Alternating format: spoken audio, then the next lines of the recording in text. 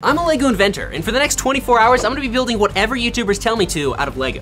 Starting now. This might sound strange, but I want you to build me my favorite Pokemon, Diglett. He doesn't get enough love, and he deserves it. Cool, looks like we're building a Pokemon. So we're gonna build Diglett, which is apparently a ground thing and has rocks around it. So I think I'm gonna start by building the body out of these dark tan bricks, and we can build this up to be about this big.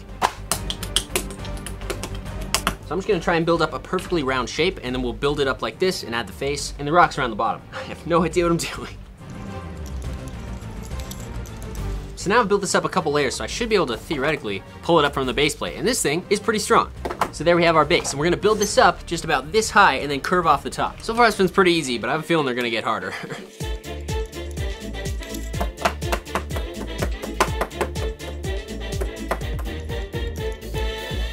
Now that we got this built up, we can add the mouth and the eyes. So to make the eyes, I think we lay out a few of these pieces and then 2 of these for like the reflective parts. And then we add a little tile. Hey, it's not bad. Check it out, there's the eyes. And then for the mouth, keep the stud on the back here sticking out so we can add it to the face. And boom, there we have the mouth and the eyes. Boom, there we go. Now all we gotta do is build the rock formation around the bottom, so we'll put it back on the base plate. So for the rocks, I'm gonna start by laying down some wedge plates to give it a rocky shape, and then I'll build up bricks on top to make it look like actual rocks coming out of the ground. All right, and here it is, the finished Diglett model. As you can see, it's sturdy, it's on a base plate, and it has cute little eyes and cute little mouth. I'm actually pretty happy with how this turned out. I've never done like a Pokemon sculpture before. This one took us around an hour and a half, so. Preston, let me know what you think down in the comments. This one's for you. Now let's destroy it. No, I'm just kidding. Let's build the next one. Okay, I'm running from the cops because I just committed an illegal building technique, but I challenge you to build your biggest fear in Lego. Crap, they're coming. Go, go, go, go. Okay, well, when I was like 7 or 8, I remember my biggest fear was the bat that was like Count Dracula, and he turned into a bat and started flying around. That scared the crap out of me. So, let's build a flying bat. You'll need a battery box and a motor. We'll also grab some Technic, because I think that's the best way to do it. You basically need to make 2 pieces like this, flap up and down. Let me brainstorm a mechanism here.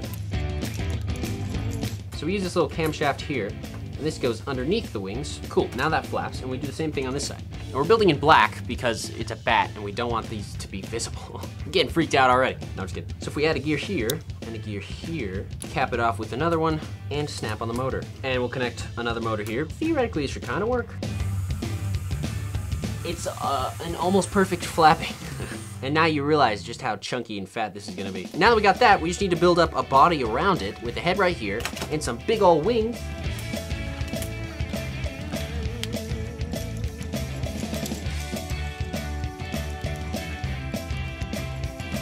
As you can see, I added a head with a little face.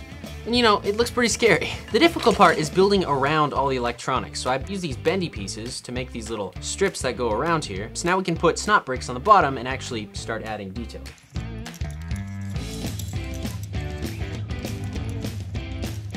All right, and here we have my greatest fear when I was 8. Let's see if it's still scary.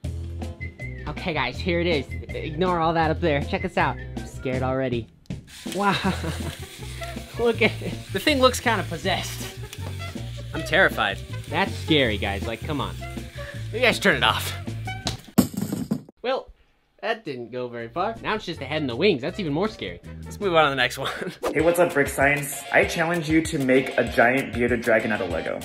I think that'll look really cool. Yeah, it'll look really cool. It'll be a little difficult. We can do this, guys. I have an idea. So I'm thinking we'll make this thing pretty big, and we'll build it out of bricks, and I have an idea for how we can make it look like it's breathing actual fire without using flame. I'm gonna use a program called Tinkercad, which lets you take a 3D model of anything, and it turns it into Lego bricks, and it shows you how to build the layers. I think for this model, we'll start with tan on the belly, and then we'll make the top orange. And now we basically just start building it up until we get the right shape. You know, I changed my mind. For this model, Tinkercad, I thought it would work for this one, but it's just like really frustrating. They're putting like 2x6s everywhere, and half the pieces aren't connected. So, you know, only do this in certain situations. I'm just gonna build up a bearded dragon how I know to. And I don't really know to, so we'll see how this goes.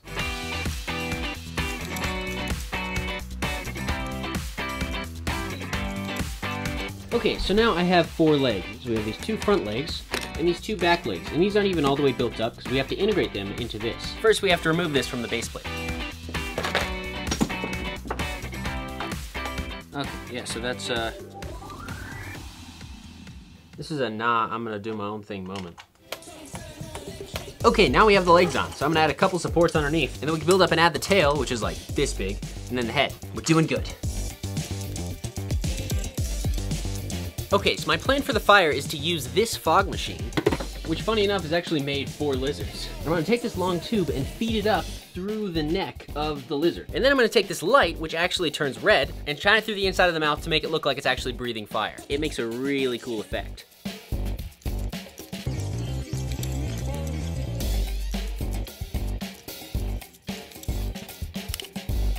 Boom, there we go. Now we got eyes, and we have the open mouth. Kinda looks like a dinosaur right now, but I have to finish the head and go all the way down with the tail and stuff. Let's keep going.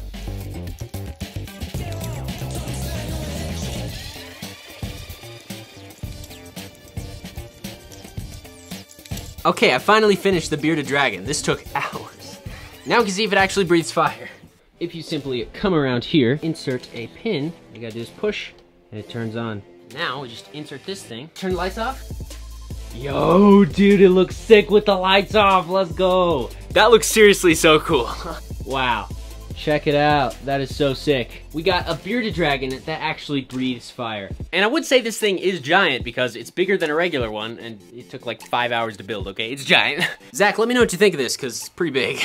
We're almost 8 hours into the 24 hours, and I'm already super tired. What's going on? It's Matthew Beam here. I just got in a boxing fight with Mike Tyson, so I challenge you to build a Lego boxing glove. All right, so I want to build a boxing glove that opens up with the diorama on the inside of Mike Tyson and Matthew Beam actually fighting, because that was pretty cool. So I just quick built up some minifigures. We got Mike Tyson, and I used a frog piece to simulate motion. Not because I didn't have 2 boxing glove pieces. No, it's motion. So we'll build a ring for the minifigures and then build the glove around it. And now that we have the centerpiece built up, we'll just grab our red bricks. We can start building up the glove.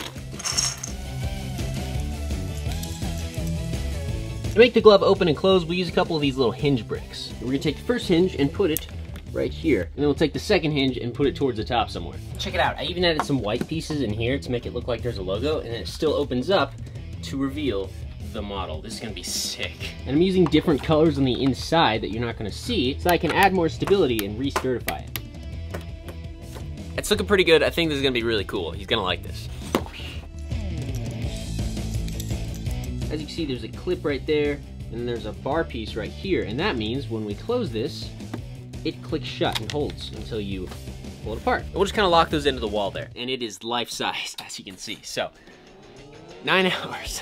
You guys may have noticed I'm wearing the sick hat that says The Geek Effect. It's from my friend Kirk over at The Geek Effect YouTube channel. He does like action figure reviews and stuff. Super cool. It's a really awesome hat. It's got green on the bottom, and so if you're a geek, check him out, link in the description, and you can also check out the hat.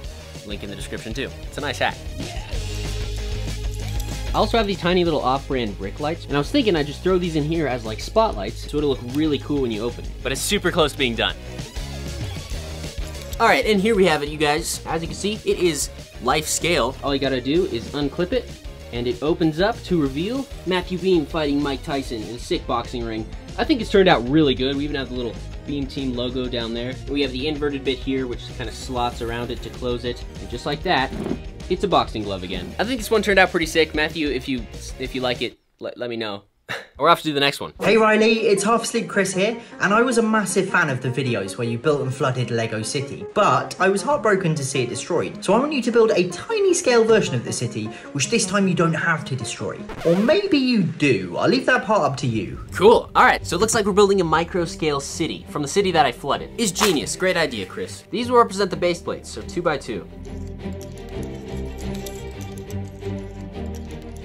I just finished our micro city. We have the shopping mall, the 4 skyscrapers, including the Daily Bugle, Mr. Beast Burger, Lego store, police station, Brick's Toy Factory, the car dealership, and the pool. We got all our living houses around here, the bank, the modular buildings, the fancy restaurant, the park with the fountain, the zoo, the apartment building, the cart mart, the aquarium, the Apple store, YouTube headquarters, the school, and the jazz club. And we have some cars dotted around the city. And now we can take this, and I feel like it's only fitting that we flood this one too. Here we go in 3, 2, 1.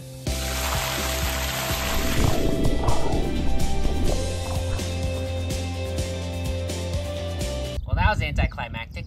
See ya.